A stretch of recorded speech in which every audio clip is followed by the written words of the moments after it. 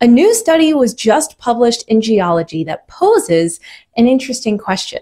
What causes more erosion, an ice age or modern agriculture? You might think that giant glaciers scraping across the landscape would win hands down. I mean, how can human actions rival that of global geological processes? But actually, the new data in this study suggests that we might just. And this has major implications for not only the future of sustainable agriculture, but also global climate. Because as I've talked about in many of my videos, weathering and erosion rates heavily affect Earth's climate. So in this video, we'll go through the methods, the results, and significance of this new study. From the last glacial maximum to the present, we'll unpack how modern agriculture is reshaping landscapes faster than an ice age. So before we jump right into the study, why does this matter? Why should we care about erosion rates? Well, soil erosion affects farming, crop quality, water quality, ecosystem health, human health, nutrient cycling, even global climate.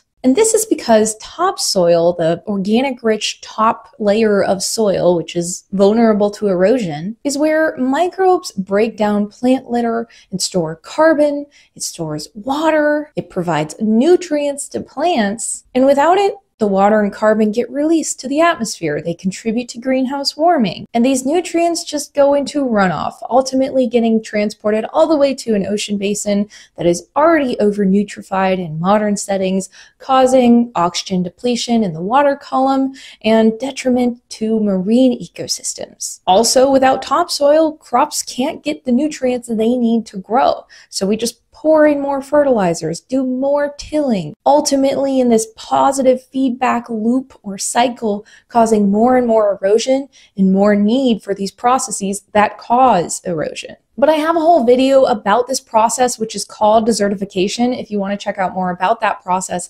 specifically how it's affecting carbon concentrations in the atmosphere. But for today, let's get back to this new study. For decades, scientists have known that Euro-American agriculture, especially since the 1850s, has caused a massive increase in erosion rates, specifically across the US, but likely pretty much everywhere in which these practices are taking place. However, what we haven't yet done is quantify exactly how this human-caused erosion compares to natural-caused erosion by geological processes like, say, an ice age, glacial erosion. And that's where this study comes in. The authors of this study used a combination of cosmogenic beryllium-tin geochemistry and optically stimulated luminescence, or OSL, to determine average erosion rates over the last 30,000 years, and ultimately compare those during the peak of the ice age to those today. But before we get into their major findings, what the heck are these words I just said?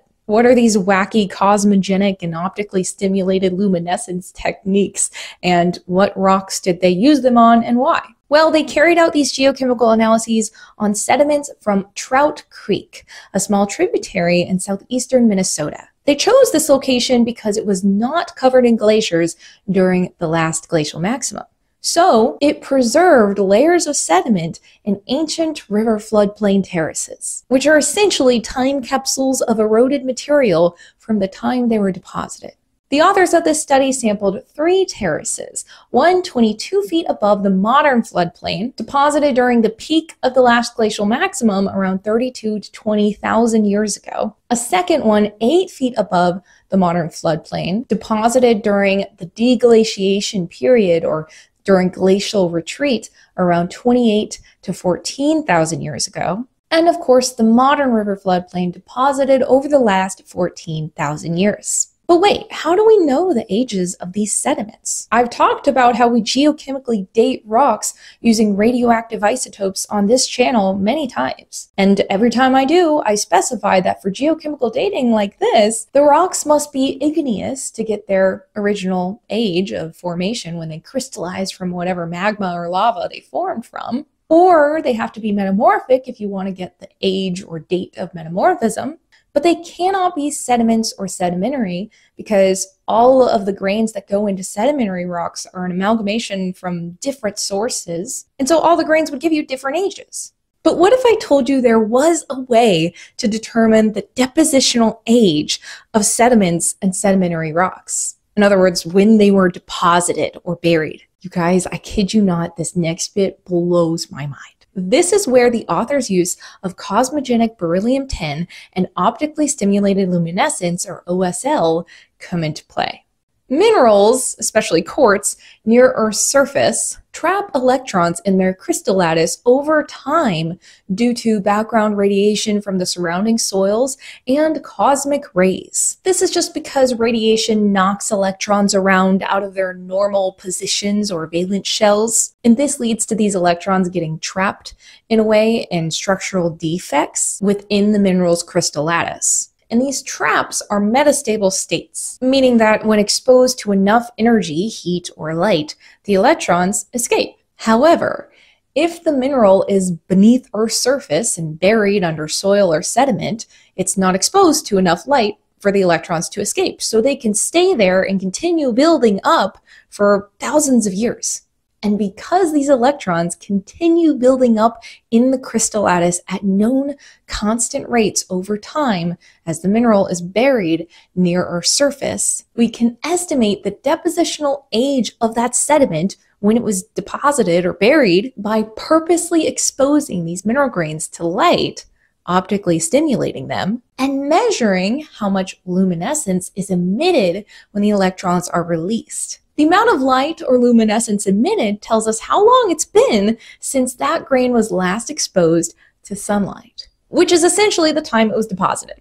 And fun fact, I actually worked in an OSL, an optically stimulated luminescence lab, for a USGS internship many summers back, and it was so cool. Because we couldn't expose any of the sediment to light before getting it back to the lab and preparing it completely for analysis, we had to take extra careful measures when collecting and preparing the sample. And because quartz is the best thing in the sediment to do this method with, you have to isolate the quartz from the rest of the sediment, meaning you have to start with acid digestion to get rid of the carbonates and the organics in the sediment, then magnetic separation to get the iron-rich minerals out and separate those from like feldspar and quartz, which is what you wanted to keep.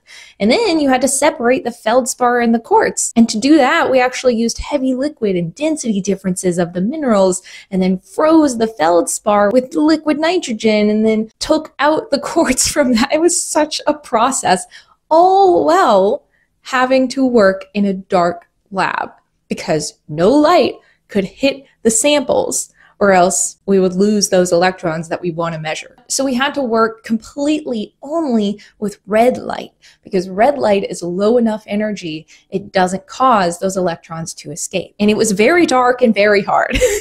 So anyway, that's my fun fact and why I think OSL geochemistry is so cool. But now what about that cosmogenic beryllium-10 stuff? What does that mean? Well, this is a very similar concept to OSL. Beryllium-10 is a rare isotope that forms when high-energy cosmic rays collide with atoms near Earth's surface. And over time, just like the electrons we were talking about with OSL, beryllium-10 builds up in quartz material near Earth's surface. The longer the sediment is buried near the surface, the more beryllium-10 it collects. So by combining OSL and beryllium-10 methods, the authors of this study were able to estimate erosion rates over tens of thousands of years. And they found that the difference between natural and modern human-caused erosion was not just noticeable, it's staggering.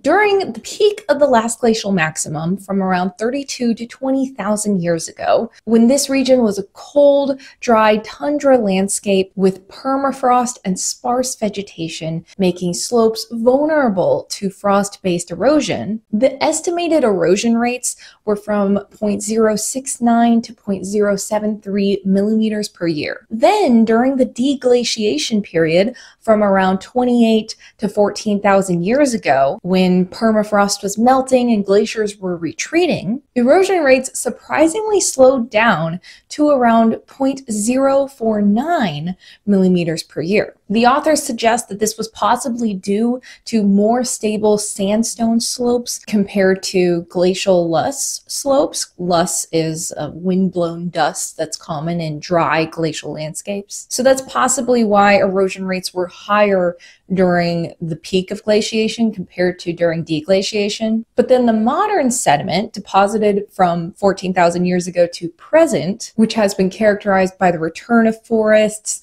wetter climates, and more vegetation to stabilize slopes, indicated an average erosion rate of around 0.053 millimeters per year. So even with the wild swings of widespread glaciation and deglaciation, erosion rates remained relatively low, at least until humans showed up. Post-settlement erosion rates after Euro-American agriculture began jumped to 0.6 millimeters per year on average, with some areas hitting 3.69 millimeters per year.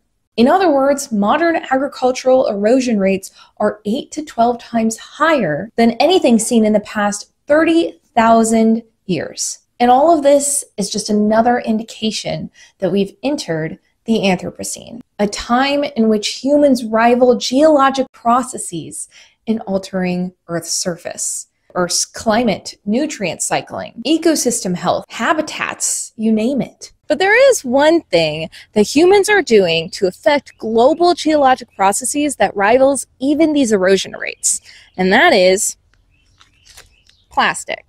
But the good news is there are researchers out there that are looking into how plastics and microplastics are affecting the environment and ecosystems. And if we can understand that better, maybe we can mitigate those harmful effects a little bit better. So if you're interested in this topic, I have a video coming out soon where I'll be interviewing experts about microplastics in the environment. So keep an eye out for that, and I'll see you guys there. Bye.